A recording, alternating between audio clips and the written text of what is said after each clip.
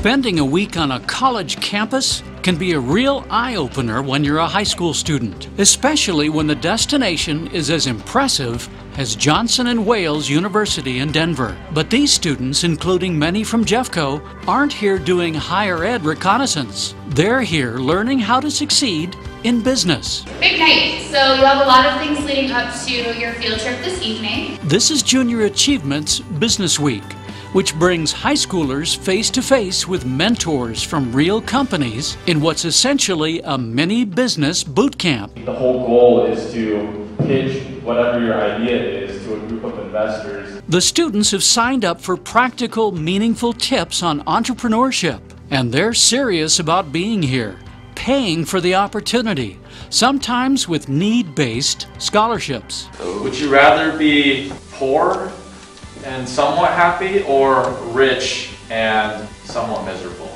So to be honest, for Arvada West's Devin Thompson, this marks the third time he's signed up. the first year I did it, I didn't know much about business, but I knew quite a bit about marketing. Devin is looking for professional help for an online clothing company he and some friends have created, offering apparel, including shirts imprinted with creative, positive messaging. And it's going to be reversed and backwards, so that you can't read it yourself in person, but more when you look in the mirror, you can read it perfectly. JA Business Week mentors give feedback and practical advice to students like Devin, using their own successes and failures as teaching points. Some of the advice can be surprising. He helped us learn that you don't have to have money to start a business. Like the most he spent, he said in say a year, about 150, 200 at the most. I'm sorry, dollars or thousands? Dollars. Across campus, another group of JA Business Week students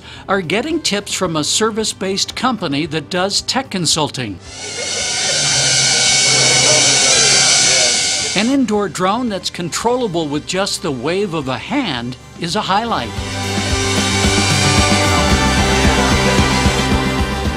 Oh, it's anytime it sees a light, it'll turn on. So too, a virtual reality demonstration. It was a fashion studio you were looking at, and you could look all the way around and you could hear what they were talking about, and it felt really real.